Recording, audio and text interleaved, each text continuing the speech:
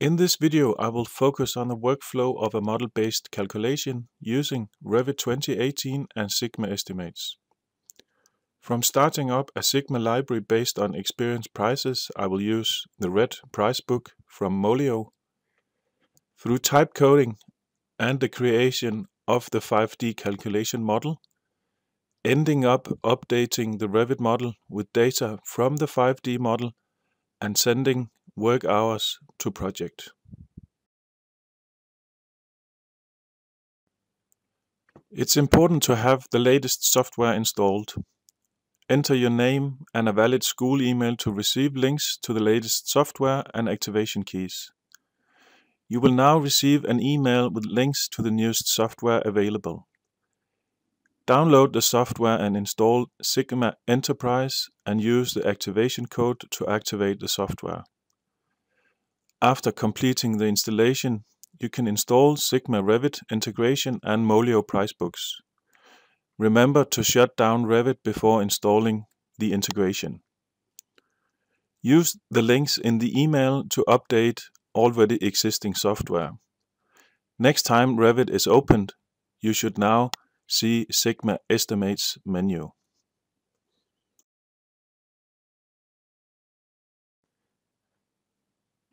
So now let's get started. Open Sigma and start up a new project. Save this as a library file. It is recommended that you create a new library for each new project.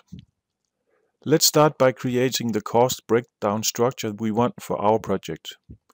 Here I have Molio structure in mind, which is structured by SFB classification.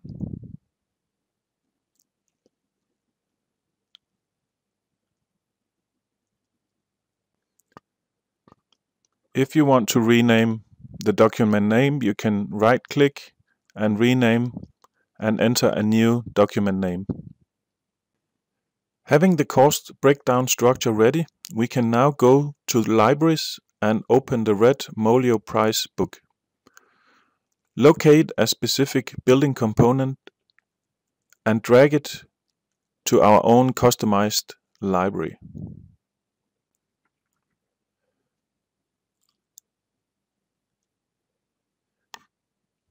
Now go through the price book and find other useful building components and complete the library. As mentioned earlier, this video will give you a quick guide to the workflow in general. A natural next step would be to make sure that the building components contain what they should. If we look at this floor structure, we will see that it does not contain the surface itself. This can be added by opening the blue price book and finding the substrate for the floor and the floor itself, and then add them to the building component.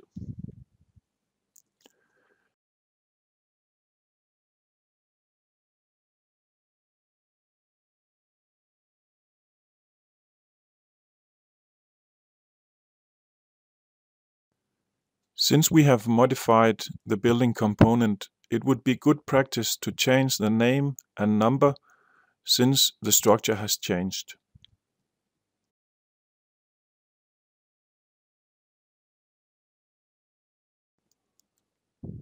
Save the price book and you can now close the blue Molio price book.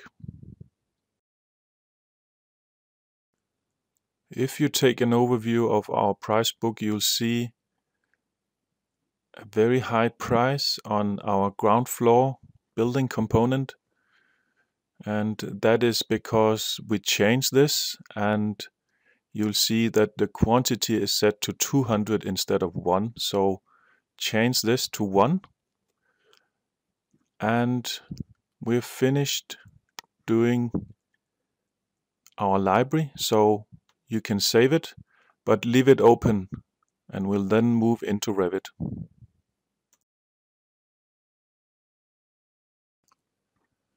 Open your Revit model and make sure that your Sigma library that we made before is still open.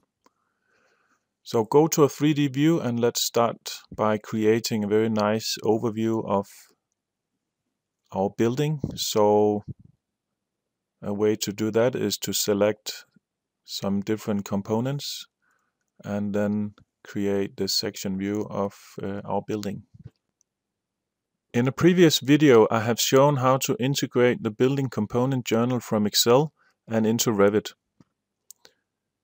In the video, I use the keynote parameter, and because of that, I will not use that now. So instead, I will let Sigma Integration create two new parameters for the mapping between the two platforms. Under Connect Settings and Configuration, we'll change the Object Type parameter to Sigma Typecode and Element parameter to Sigma Instance Code. So let's start the 5D type coding. Select an element in your Revit model.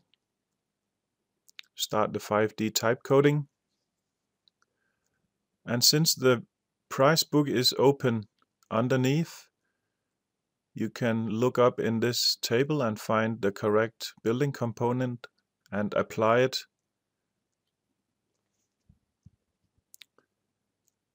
Select another component, for example this inner wall,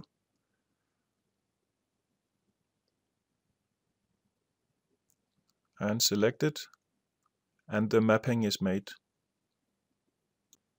In these examples you'll see that the unit is in the price book is square meter and the quantity in your Revit model is area. As a quality assurance, you'll see that when we turn this on and off, you'll see which element is a part of our calculation and which is not. So if you uncheck that and then just continue until every object in your Revit model is disappeared or hidden, then you know that you have every component in your calculation. But when it comes to foundation, you'll see that foundation is not square meter but length. So before we apply foundation, we need to change the quantity to length and the unit to meter, and then apply and then say yes to change the unit from square meter to length. Again, when we're finished, you can see what is a part of this calculation and what is not. So when you're finished, simply close down the 5D type coding dialog. We're now ready to send information to the calculation. So we could just say that we want to have all elements in the model, but since we only have for now only roofs and walls, I'll narrow this down to those two elements or categories. So I select walls and roofs, click next to see the quantity breakdown structure, and everything is ready and set to go. So OK to this, and yes to update the calculation with our library. And that will give us our calculation, and you'll see that there is a link, a live link between our calculation and our Revit model. So as soon as I select all walls, you'll see that the Revit model will update.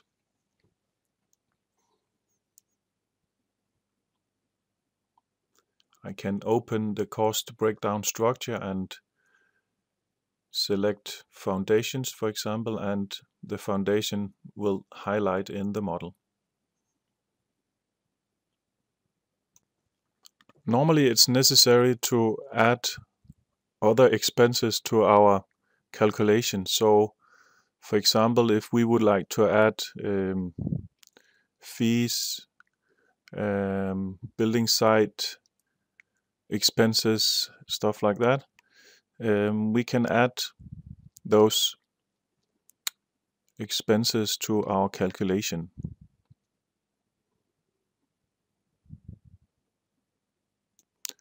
And when you're finished doing that, you can save your calculation and move back into Revit.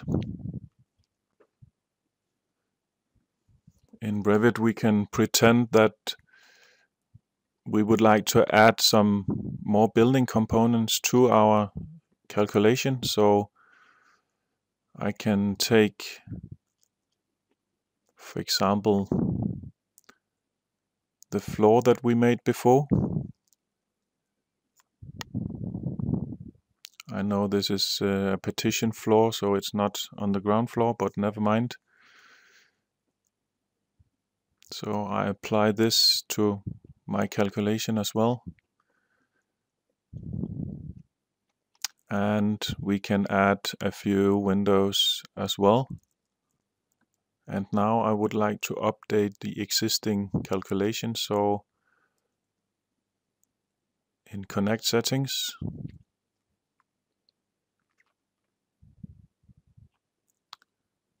we need to go to Advanced Settings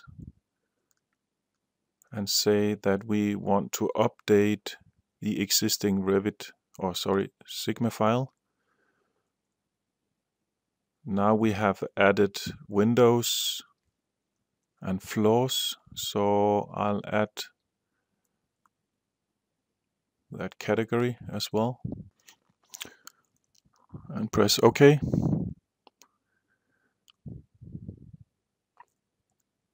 And OK. And then from the menu we click Update to 5D Model.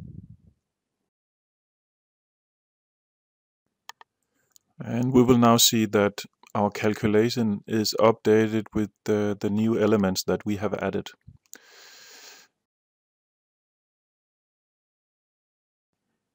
The integration between Revit and Sigma can go both ways. So if you want to have information from your calculation and into Revit, you can add custom columns as I show here. For example, if you would like to have the CCS code coming from our calculation and into Revit, we can add that column in our Sigma calculation. We can save our calculation, and then when we move into Revit, we can define which Sigma field should be mapped with a specific parameter in our Revit model. So for example, if we take a look at this external wall that we have here, you'll see that for now the the type code parameter value is not existing at the moment. So we can change that by going into Update from 5D Model. And then we can say that the information will come from our calculation. And the Sigma field is this CCS bygningsdel. And it should be mapped with the Revit parameter type code.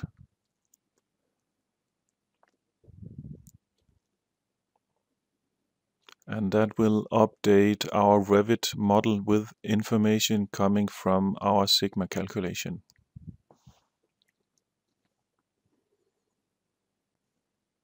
My closing comment will be that all the data can be transferred into, for example, Microsoft project, having all information about labor, duration, etc.